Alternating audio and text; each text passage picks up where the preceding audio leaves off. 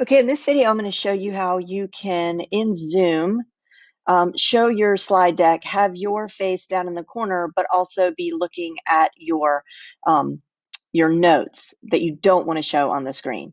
So I'm going to go over here to Zoom. I've already got a meeting started, and I am going to, I'll go ahead and put myself on video. Why not?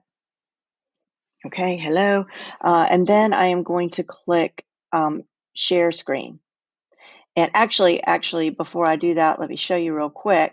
I'm going to go over here to my Google Slides, and I would assume that PowerPoint works the same way, but I'm going to go over here, and I'm going to open up the deck that I want, and then I'm going to click Present and Presenter View.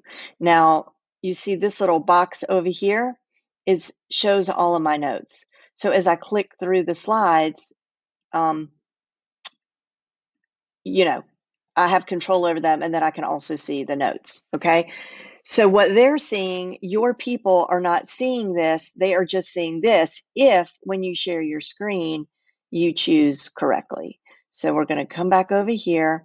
We're going to click Share Screen, and then we're going to choose not this, where it says Google Chrome Presenter View. No, we want this one, and then we're going to click Share.